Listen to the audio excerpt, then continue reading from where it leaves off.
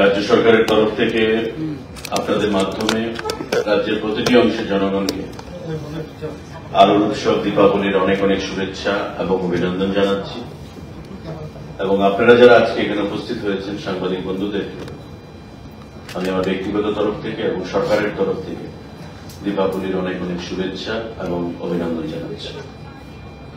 আমাদের cabinet meeting সম্পন্ন হয়েছে মাননীয় মুখ্যমন্ত্রীর পৌরোহিত্যে এবং বেশ কিছু গুরুত্বপূর্ণ সিদ্ধান্ত এই মিটিং এ গ্রহণ করা হয়েছে, যার মধ্যে অন্যতম হল রাজ্যের কর্মচারীদের জন্য সুখবর। দীপাবলির উপহার হিসাবে রাজ্যের কর্মচারীদের মাননীয় মুখ্যমন্ত্রীর নেতৃত্বে আজকের এই ক্যাবিনেট মিটিং এ সিদ্ধান্ত গ্রহণ করা হয়েছে যে কর্মচারীদের ৫% ডিএ সেখানে প্রদান করা হবে উইথ এফেক্ট ফ্রম 1 নভেম্বর 2024। আগামী মাসের নভেম্বর মাসের 1 তারিখ থেকে রাজ্য সরকারের কর্মচারীদের ৫% ডিএ সেখানে প্রদান করা হবে, এফেক্ট হবে এবং তার জন্য খরচ কর হবে প্রতি বছরে ৫০০ কোটি টাকা। 1% DA equal to 100 crore, 5% equal to 500 crore। প্রস্তাব এসছে 3% দেওয়া, 4% দেওয়া না 5% দেওয়া, কিন্তু মাননীয় মুখ্যমন্ত্রী সুন্দরভাবে উনি চাইছেন কেন্দ্রীয় সরকারের সঙ্গে যে গ্যাপটা রয়েছে সেই গ্যাপটাকে আরো কম করে আনতে এবং পরিষ্কার ভাষায় বলেছেন যে গ্যাপটা আমরা যত কম করতে পারি কেন্দ্রীয় সরকারের সঙ্গে। ইতিমধ্যে কেন্দ্রীয় সরকার 3% ঘোষণা করেছে, 53% টোটাল হয়েছে, আমাদের 25% রয়েছে, আজকে 5% দেওয়া হলো, 30% করা হলো এবং আমাদের লক্ষ্য থাকবে আগামী দিনে কেন্দ্রীয় সরকারের কর্মচারীদের সঙ্গে রাজ্য সরকারের কর্মচারীদের ডিএর যে ফারাক সেটাকে আরো কম করে আনা। তা আমরা অভিনন্দন জানাচ্ছি মাননীয় মুখ্যমন্ত্রীকে, ক্যাবিনেটকে, যে আর্থিক প্রতিকূলতার মধ্যে থেকেও আপনারা জানেন যে ভয়াবহ ফ্লাডে ত্রিপুরা রাজ্যে ব্যাপক ক্ষয়ক্ষতি হয়েছে। অর্থ দপ্তর থেকে প্রায় ১৭০০ কোটি টাকা সেখানে বিভিন্ন লস আমাদের সেখানে প্রদান করতে হয়েছে। রাস্তাঘাট, পানীয় জল, বিদ্যুৎ, কৃষি প্রতিটা ক্ষেত্রে ক্ষয়ক্ষতি সম্পন্ন হয়েছে, প্রবল আমাদের মাননীয় ক্ষতি হয়েছে। তারপরেও এই আর্থিক পরিস্থিতির মধ্যে থেকেও রাজ্যের মাননীয় মুখ্যমন্ত্রী এবং ক্যাবিনেট এই বলিষ্ঠ সিদ্ধান্ত গ্রহণ করেছেন, কর্মচারীদের ৫% ডিএ সেখানে প্রদান করেছেন। এই ৫% ডিএ প্রদানের ফলে কেন্দ্রীয় সরকারের সঙ্গে যে গ্যাপ, যেটা আমি আগে বলেছি, সেটা অনেকটা কমলো। ৩০% গিয়ে আমরা দাঁড়িয়েছি। কেন্দ্রীয় সরকার 3% কতদিন আগে ঘোষণা করেছেন, কয়েকদিন আগে, এবং 53% এখন কেন্দ্রীয় সরকার দিচ্ছে, আমরা ৩০% দিচ্ছি এবং আগামী দিনে নিশ্চয়ই অর্থনৈতিক পরিস্থিতির উপর বিবেচনা করে এই ডিএ প্রদানের সিদ্ধান্ত আবার পরবর্তী সময় ঘোষণা করা হবে। এটা একটা বলিষ্ঠ সিদ্ধান্ত আজকের এই ক্যাবিনেটে মাননীয় মুখ্যমন্ত্রীর পৌরোহিত্যে সেখানে ঘোষণা করা হয়েছে এবং সিদ্ধান্ত গ্রহণ করা হয়েছে। তার বাইরে আপনারা জানেন আমাদের রাজ্যের গর্ব টিএসআর, ত্রিপুরা স্টেট রাইফেল। দীর্ঘদিন ধরে টিএসআর এর দাবি ছিল, যারা জওয়ানরা রয়েছেন তাদেরকে প্যারামিলিটারি হিসাবে ঘোষণা দেওয়া হয়েছে অনেক আগে। বিগত সরকারও সেদিকে কর্ণপাত করেন। তাদের বিভিন্ন দাবি দেওয়া সমস্ত কিছু নিয়ে আমাদের সরকার গঠিত হওয়ার পর আমরা আন্তরিকভাবে তাদের দাবি দেওয়া পূরণের জন্য বিভিন্ন সিদ্ধান্ত আমরা গ্রহণ করেছি। মাননীয় মুখ্যমন্ত্রী টিএসআর এর যে রেশন মানি সেটা ১,০০০ থেকে ২,০০০ টাকা করার ঘোষণা করেছে। যেটা আগে রেশন মানি ছিল ১,০০০ টাকা টিএসআর তে, সেই রেশন মানি ১,০০০ থেকে আজ ২,০০০ টাকা করার ঘোষণা সেখানে গ্রহণ করেছে। টিএসআর জওয়ান যারা রয়েছেন তাদের পোশাকের জন্য ১০,০০০ টাকা করে দেওয়া হতো, এখন থেকে সেই টাকা 12,000 টাকা করে প্রদান করা হবে। তাদের যে ইউনিফর্ম পোশাক, আগে সেটা 10,000 টাকা প্রদান করা হতো না। আমাদের সরকার আসার পর সেই সিদ্ধান্ত আমরা গ্রহণ করেছি এবং সেই 10,000 টাকা থেকে এখন সেই টাকা বাড়িয়ে 12,000 টাকা সেখানে প্রদান করা হবে। প্রত্যেক টিএসআর ব্যাটালিয়নে 5 লক্ষ টাকা করে জিমন্যাসিয়াম স্থাপনের ব্যবস্থা করা হবে। যতগুলো ব্যাটালিয়ন রয়েছে প্রতিটি ব্যাটালিয়নে 5 লক্ষ টাকা করে জিমন্যাসিয়াম, যাতে তারা শারীরিকভাবে মানসিকভাবে সুস্থ থাকতে পারে তার জন্য জিমন্যাসিয়াম প্রদানের ব্যবস্থা করা হবে। এবং টিএসআর ব্যাটালিয়নে যারা মেডিকেল অফিসার, ডাক্তার, তাদের চিকিৎসার জন্য থাকেন, তাদের মাসিক যে সাম্মানিক সেটা 60,000 টাকা করার সিদ্ধান্ত গ্রহণ করা হয়েছে এবং মাননীয় মুখ্যমন্ত্রী সেই সিদ্ধান্ত গ্রহণ করেছে। অ্যাডহক ভিত্তিতে 240 জন জওয়ানের প্রমোশনের ব্যবস্থা করা হবে। বিভিন্ন টিএসআর জওয়ানরা রয়েছেন যারা বিভিন্ন অনেক বছর ধরে প্রমোশন থেকে বঞ্চিত। অ্যাডহক ভিত্তিতে 240 জন টিএসআর জওয়ানের সেখানে প্রমোশনের ব্যবস্থা করা হবে এবং টিএসআর পোস্টে এবং বারাকের মধ্যে মেরামত ও রক্ষণাবেক্ষণের জন্য 5 কোটি টাকা অর্থ বরাদ্দ করা হয়েছে।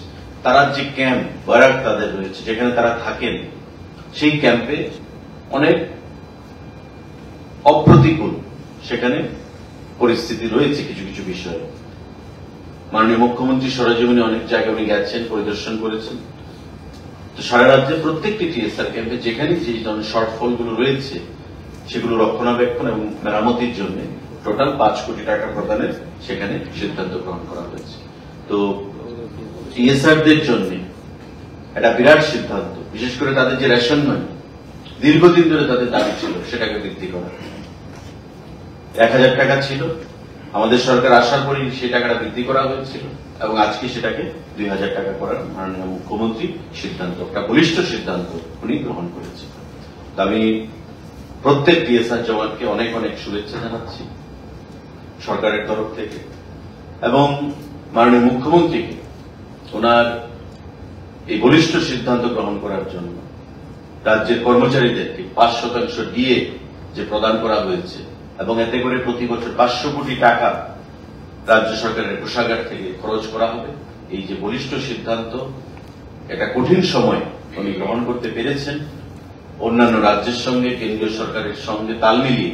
তার জন্য আমরা ক্যাবিনেটের তরফ থেকে, আমার ব্যক্তিগত তরফ থেকে মাননীয় মুখ্যমন্ত্রীকে অনেক অনেক অভিনন্দন জানাচ্ছি, ধন্যবাদ জানাচ্ছি এবং রাজ্যের যারা অপমর কর্মচারী সমাজ উপকৃত হবে এই ডিএর মাধ্যমে তাদেরকে অনেক অনেক শুভেচ্ছা এবং অভিনন্দন জানাচ্ছি। আবারও সবাইকে শুভ দীপাবলির অনেক অনেক শুভেচ্ছা আমরা জ্ঞাপন করছি। আরো অনেক সিদ্ধান্ত কিছু রয়েছে, কিন্তু আজকে সেই সিদ্ধান্ত আমরা আর আলোকপাত করব না। আগামীকালকে আবার একটা সময় আমরা ক্যাবিনেট আমাদের যে ব্রিফিং সেটা প্রদান করব, কিন্তু আজকে অন্যান্য সিদ্ধান্তগুলো দিয়ে একসঙ্গে সেগুলো আপনারা কভার নাও করতে পারেন। তার জন্য আজকে এতটুকুই আমরা বলবো, ডিএ নিয়ে বা বিভিন্ন সিদ্ধান্ত নিয়ে টিএসআর এর উপর যদি কোনো প্রশ্ন থাকে আপনারা সেটা করতে পারেন। দীপাবলির আগাম শুভেচ্ছা জানাই আপনাকে। এই যে আপনারা ডিএ ঘোষণা করলেন, এর মাধ্যমে রাজ্য সরকারি কর্মচারীদের কত সংখ্যক লোক উপকৃত? এতে করে যারা পেনশনার্স এবং যারা ইন সার্ভিসে রয়েছে, আপনারা জানেন যে পেনশনার্স এবং ইন সার্ভিসে মিলে প্রায় 2 লক্ষের কাছাকাছি আমাদের যে কর্মচারী সংখ্যা, প্রত্যেকেই উপকৃত হবে। এটা তো সমস্ত অংশের সরকারি কর্মচারীদের জন্য।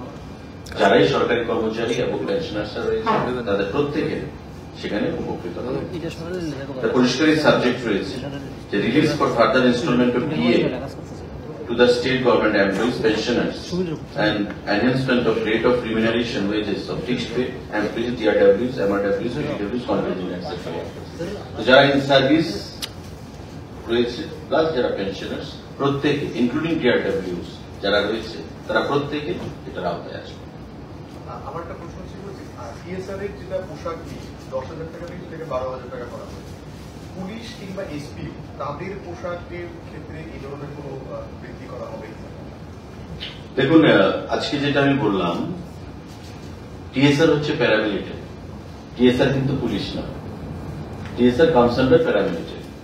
তো টিএসআর এর যে সুযোগ সুবিধা সেটা আলাদা, প্যারামিলিটারি টাইপ, সেটা নেওয়া হয়েছে। পুলিশ স্বাভাবিকভাবেই আমাদের ডিএ যে বৃদ্ধি করা হয়েছে তার আন্ডারে চলে আসবে, পুলিশও তো সরকারি কর্মচারী, তো তার আন্ডারে চলে আসবে, এবং টিএসআরও সরকারি কর্মচারী, তাদের আন্ডারে আসবে। কিন্তু টিএসআর কে আমরা বরাবরই একটা আলাদা দরজা দিই। এটা আজকে সিদ্ধান্ত নিয়ে নিয়েছে, পরবর্তী সময় পুলিশ সম্পর্কে যদি সিদ্ধান্ত হয় সেটা আপনারা নিশ্চয়ই জানবেন। আর এসপিও, আমরা গত কয়েকদিন আগে এসপিও দের বেতন ভাতা বৃদ্ধি করেছি, গত মাসখানেক আগে এসপিও দের বেতন ভাতা বৃদ্ধি হয়েছে। দেখুন, এটা প্রো পিপল গভর্নমেন্ট, আমি আবারও বলছি, of the people, by the people and for the people. যে কোনো সিদ্ধান্ত আমরা জনগণের বিবেচনা কথা মাথায় রেখেই আমরা গ্রহণ করি, এবং এখানে কোনো রাজনৈতিক ভেদাভেদ, রাজনৈতিক রং দেখে কোনো সিদ্ধান্ত গ্রহণ করা হয় না। এবং মাননীয় মুখ্যমন্ত্রীও যখন প্রপোজাল এলো আমাদের এই ডিএ নিয়ে 3%, 4%, 5% কোনটা দেবে, ক্যাবিনেট হ্যাজ টু ডিসাইড, সঙ্গে সঙ্গে উনি বললেন যে 5% দিয়ে গ্যাপটা আমরা যত পারি আমরা গ্যাপটা কমাতে হবে কেন্দ্রীয় সরকারের সঙ্গে। তো এই যে জিনিসটা আমরা বিগত দিনে দেখেছিলাম, দিদেন গভর্নমেন্ট, লেফট গভর্নমেন্টের সময় 2%, 3% দিয়ে দিতে ওদের কষ্ট হতো। কিন্তু আমাদের সরকার আসার পর আপনারা দেখেছেন, just প্রাইর two assembly election 2023, at A time in one go আমরা 12% দিয়ে ডিক্লেয়ার করেছি। কয়েকদিন আগে 5% আমরা দিয়েছি। আমাদের সরকার এই নিয়ে 25% দিয়ে প্রদান করবে, 20% তার আগে, আজকে 5%, 25% আমরা প্রদান করব। মানসিকতা থাকতে হয়, আপনাকে আমি কিছু দেব, আমার সেই মেন্টালিটি, আমার সেই গার্ডস, ডিসিশন নেওয়ার অ্যাবিলিটি, সেগুলো আমাদের থাকতে হয়, যেটা আমাদের সরকারের রয়েছে। আর মাননীয় মুখ্যমন্ত্রী সেই সিদ্ধান্ত গ্রহণ করে প্রমাণ করেছেন, যেটা প্রো পিপল গভর্নমেন্ট। তো স্বাভাবিকভাবেই আগামী দিনেও যে কোনো সিদ্ধান্ত আমাদের জনগণের কথা মাথায় রেখে আমরা গ্রহণ করব। এই রাজ্যের মানুষের অর্থনৈতিক বুনিয়াদকে শক্তিশালী করার জন্য আমরা গ্রহণ করব, এবং যাতে মানুষ এ রাজ্যে জাত বা ধর্মবর্ণ নির্বিশেষে ভালো থাকতে পারে সেই কথা মাথায় রেখে আমরা সিদ্ধান্ত গ্রহণ করব। আমার একটা জিনিস যেটা জানার জন্য মেনলি, যে আমরা সবসময় বলি আর্থিক প্রতিকূলতা, ফাইন্যান্সিয়াল কনস্ট্রেন্ট বা এই সমস্ত থেকে শুরু করি, এই যে 500 কোটি টাকা, এই টাকাটা কোথায় আছে? দেখুন, এটা আমাদের বাজেট এস্টিমেট, যেটা বাজেট এস্টিমেটের উপর থেকেই আমাদের আনতে হবে। বাজেটটা কি? বাজেটটা হচ্ছে একটা এস্টিমেট। আপনি একটা বিল্ডিং বানাবেন, আপনাকে ইঞ্জিনিয়ার, কার্পেন্টার, রাজমিস্ত্রি আপনাকে একটা এস্টিমেট দিয়েছে, আপনার এই খরচ হবে। আপনার খরচ বেশিও হতে পারে, আপনার কমও হতে পারে, কিন্তু আপনি প্রিপারেশনটা নেবেন যে আমি বিল্ডিং বানাবো, আমার 50 লক্ষ টাকা খরচ হবে, এই একটা অ্যারেঞ্জমেন্ট আপনি রাখবেন। তো বাজেটটা হচ্ছে একটা এস্টিমেট। এটা এমন নয় আমাদের যে বাজেট রয়েছে 27,000 কোটি টাকার উপর, এমন নয় যে আমার 27,000 কোটি টাকাই আসবে। এটা 28,000 কোটিও আসতে পারে, আবার এটা 25,000 কোটিও আসতে পারে। যখন যেমন হয় তখন আমরা বিভিন্ন ভাবে কেন্দ্রীয় সরকার থেকে অনুদান আসে, সেটাকে নিয়ে আমাদের শেয়ার অফ ট্যাক্সেস, আমাদের জিএসটি, আমাদের স্টেট রেভিনিউ, সমস্ত কিছু মিলিয়ে আমাদের সেখানে চলতে হবে, যেহেতু আমাদের কেন্দ্রীয় সরকারের উপরে সমস্ত অনেকটা বিষয় নির্ভরশীল করতে পারে, মোর দেন 90% আমাদের নির্ভর করতে হবে। তো সেটা টাকাটা ফিনান্স ক্যালকুলেট করে অ্যারেঞ্জ করেছে। এখন ফিনান্স মিনিস্টার বলতে পারবেন বা সেক্রেটারি ফিনান্স বলতে পারবেন কিভাবে তারা অ্যারেঞ্জ করবে। সিদ্ধান্ত গ্রহণ করা হয়েছে, এবং ফিনান্স সেক্রেটারিকে যখন মাননীয় মুখ্যমন্ত্রী জিজ্ঞাসা করলেন বা আমাদের সিনিয়র মিনিস্টাররা জিজ্ঞাসা করলেন যে কি পরিস্থিতি ফিনান্সে রয়েছে, বলছি sir we can afford up to 5%, তার বেশি আমরা পারবো না বর্তমান সময়। তো এই যে দেখুন একটা জেনারেস অ্যাপ্রোচ, জেনারেসিটি, যে মানুষকে দেওয়া, মাননীয় মুখ্যমন্ত্রী বলছেন একদম 5% দিয়ে দিই, সেই জিনিসটা বড় কথা। এবং আমি আপনাদেরকে বলি যে আমাদের সরকার যতদিন থাকবে, যতদিন আছে, আমাদের কর্মচারীদের, রাজ্যের বেকারদের, আজকেও আমাদের কিছু কর্মসংস্থানের কিছু আছে ছোট ছোট বিভিন্ন দপ্তরে, আজকে আমরা বলবো না, কালকে বলবো সেগুলো নিয়ে। তো এগুলো কন্টিনিউয়াস প্রসেস, এগুলো চলতে থাকবে। যারা ভুল ব্যাখ্যা দিতে চায় আজকে তাদের মুখে চুনকালি, এবং তাদের একটা উচিত জবাব আজকে পেয়েছে এই ডিএ প্রদানের মধ্য দিয়ে, 5% ডিএ প্রদানের মধ্য দিয়ে। তো আমি আবারও আপনাদের অনেককে, সবাইকে ধন্যবাদ জানাচ্ছি, কর্মচারী সমাজকে ধন্যবাদ জানাচ্ছি, এবং আবারও শুভ দীপাবলির অনেক অনেক শুভেচ্ছা, অভিনন্দন। স্যার, আপনার দপ্তর নিয়ে একটা ছোট্ট কথা বলুন। কনজিউমার অ্যাফেয়ার্স মিনিস্ট্রির যে প্রাইস ইন্ডেক্স কালকে এবং আজকে দেখলাম আমরা, মহারাষ্ট্র যেখান থেকে পেঁয়াজের সবচেয়ে বেশি সরবরাহ হয় 39 টাকা পার কেজি চলছে, মানে 3900 টাকা কুইন্টাল। আমাদের রাজ্যে 80 টাকা পর্যন্ত পৌঁছে গেছে পার কেজি পেঁয়াজ। এই ব্যাপারটা একটু যদি খোঁজা করে দেওয়া। দেখুন, এক হচ্ছে পেঁয়াজ কামস আন্ডার এগ্রিকালচার। আমি আগেও বলেছি, food department is only responsible for PDS item. পেঁয়াজ, সবজি পত্রপত্রিকাতে দেখি আমরাও, কিন্তু অনেকে না জেনেও লিখে, আবার অনেকে জেনেও লিখে। এগুলো এগ্রিকালচার ডিপার্টমেন্টের অধীন, যেগুলো সবজির বিষয়গুলো। তারপরও আপনারা বলছেন, আমি বলছি, ইন্ডেক্স আপনি দেখেছেন যেখানে 39,000, দেখবেন দিল্লিতে যা রেট আছে কলকাতাতে সেই রেট নয়, আবার কলকাতাতে যে রেট আছে গুয়াহাটিতে সেই রেট নয়। গুয়াহাটিতে যে রেট থাকবে আগরতলাতে নট নেসেসারিলি সেই রেট হবে।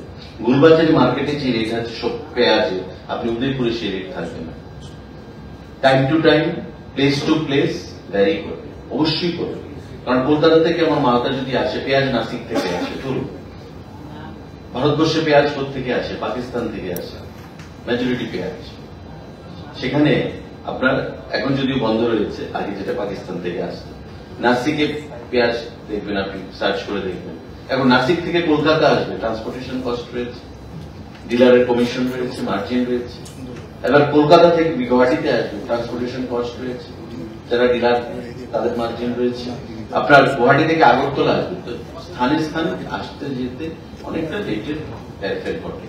তারপর আমরা বলেছি যে কোন অবস্থাতেই কালোবাজারে আমরা বরদাস্ত করব না। এবং আপনি দেখছেন যে খাদ্য দপ্তর থেকে বিভিন্ন দোকান, বিভিন্ন মার্কেটগুলোতে প্রতিনিয়ত আমাদের যে অ্যাভেলেবেল ম্যান পাওয়ার রয়েছে সেগুলো নিয়ে আমরা যাচ্ছি, রেড করছি, পেনাল্টি ইম্পোজ করছি। তো সেক্ষেত্রে দপ্তরের কোনো সেখানে শর্টফল বা দপ্তরের কোনো ধরনের ডিলিংস করতে গিয়ে দপ্তরের কোনো ধরনের সেখানে আপনার দুর্বলতা নেই, এটা আমরা করছি এবং করবো আগামী দিনে। কিন্তু এতে যারা কনজিউমার তাদেরকেও সজাগ থাকতে হবে, প্রতিবাদ করতে হবে যে সারা দেশে যদি রেট আপনারা মনে করেন যে এখানে বেশি হচ্ছে, কেন বেশি নিচ্ছে? কনজিউমার ফোরাম রয়েছে, কনজিউমার রিট্রেসাল ফোরাম রয়েছে, তাতে আপনারা সেখানে কমপ্লেন করতে পারেন। অপশনস আর দেয়ার, সমস্ত কিছু দপ্তর করে দেবে, এটাও তো ঠিক নয়। দপ্তরের ম্যান পাওয়ারের শর্টেজ রয়েছে এবং প্রতিটা ক্ষেত্রে আপনি ফ্লাডের পর আপনি ত্রিপুরা রাজ্যে দেখবেন সবজি অগ্নিমূল্য দাম অনেক দাম বেড়ে গেছে। কেন হচ্ছে? প্রোডাকশন নেই। আপনি কৃষক সবজি বসিয়ে করেছেন, খেতে ফেলেছেন, প্রোডাকশন আসেনি, ফ্লাডে নষ্ট হয়ে গেছে, ওয়াস্ট অ্যাওয়ে টোটালি। স্বাভাবিকভাবেই কৃষকদের মাথায় হাত, ফিনান্সিয়ালি অনেক লস। এখন যারা ব্যবসা করেন তারা তো, যারা প্রডিউসার তাদের থেকে কিনে নিয়ে ব্যবসাটা করতেন, এখন তারা মেঘালয় থেকে আনছে, গুয়াহাটি থেকে আনছে, পশ্চিমবাংলা থেকে আনছে। তো বেশি রেট দিয়ে কিনতে হচ্ছে, বেশি রেট দিয়ে কিনলে অটোমেটিকলি বিক্রিও বেশি রেটে করতে হবে। তো সেই জিনিসটা এগুলো ফ্লাকচুয়েশন হয়। আমি বলবো যে খাদ্য দপ্তরের তরফ থেকে যথেষ্ট ব্যবস্থা গ্রহণ করা হয়েছে, আগামী দিনেও সেই জিনিসগুলো মাথায় রেখে আমরা যা ব্যবস্থা গ্রহণ করব। বন্যার বিষয় নাকি জিজ্ঞাসা নেই, টাকা টুকা এখনো অনেক জায়গায় কি ঢুকে কমপ্লিট হয়েছে না কিছু বাকি রয়েছে কি?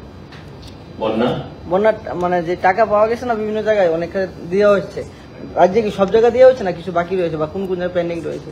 সে তো তথ্য আমার কাছে রেডিলি অ্যাভেলেবেল নেই, এটা এসডিআরএফ দেখবে, রেভিনিউ ডিপার্টমেন্ট বলতে পারে। আচ্ছা, ট্যুরিজমের বিষয় একটা আমাদের জমানে এসছে, মাতাবাড়িতে যে মন্দির নির্মাণের কাজ শুরু করা হচ্ছে, কবে কমপ্লিট হবে? এটা হয়ে গেছে, 95% কাজ কমপ্লিট, আপনার ফিনিশিং কাজ চলছে। জানুয়ারি মানে ডিসেম্বরের মধ্যে তো কাজ কমপ্লিট হয়ে যাবে। তারপর আমরা ট্রায়াল রানের জন্য 15-20 দিন বা 1 মাস সময় রাখবো, জানুয়ারিতে inauguration, that's for sure, final inauguration হয়ে যাবে। কত টাকা খরচ? এটা কেন্দ্রীয় সরকারের প্রসাদ স্কিমে এখন পর্যন্ত প্রায় 38 কোটি টাকার মতো, মানে আগে ডিপিআর ছিল কিন্তু এটা ডিভিশন হয়েছে, টাকা বৃদ্ধি পেয়েছে। পরবর্তী সময় ফিনান্স ডিপার্টমেন্ট থেকে 7 কোটি টাকার উপর প্রদান করা হয়েছে এবং সর্বসাকুল্যে সেটা আমাদের প্রায় 50 কোটি টাকা, 51 কোটি টাকার উপর সেটা খরচ হচ্ছে সম্পূর্ণ।